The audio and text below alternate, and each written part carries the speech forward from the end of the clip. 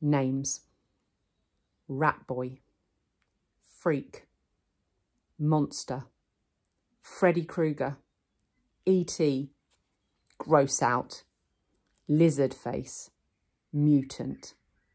I know the names they call me. I've been in enough playgrounds to know kids can be mean. I know, I know, I know. I ended up in the second floor bathroom. No one was there because first period had started and everyone was in class.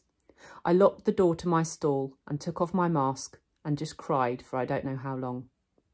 Then I went to the nurse's office and told her I had a stomachache, which was true because I felt like I'd been kicked in the gut. Nurse Molly called Mom and had me lie down on the sofa next to her desk. 15 minutes later, Mom was at the door. "Sweetness," she said, coming over to hug me. "Hi," I mumbled. I didn't want her to ask anything until afterward. "You have a stomachache?" she asked, automatically putting her hand on my forehead to check for my temperature. "He says he feels like throwing up," said Nurse Molly, looking at me with very nice eyes. "And I have a headache," I whispered. "I wonder if it's something you ate," said Mom, looking worried. "There's a stomach bug going around," said Nurse Molly. "Oh, geez," said Mum, her eyebrows going up as she shook her head. She helped me to my feet. "Should I call a taxi or are you okay walking home?" "I can walk."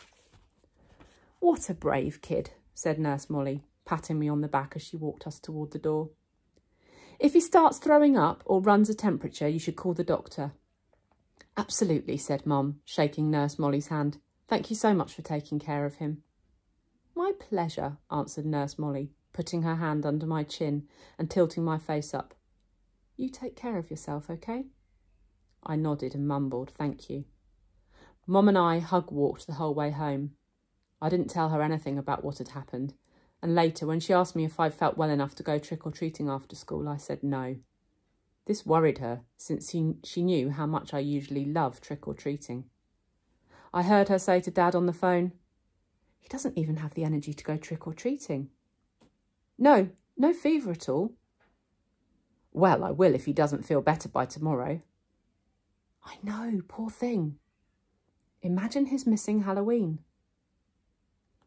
I got out of going to school the next day too, which was Friday, so I had the whole weekend to think about everything. I was pretty sure I would never go back to school again.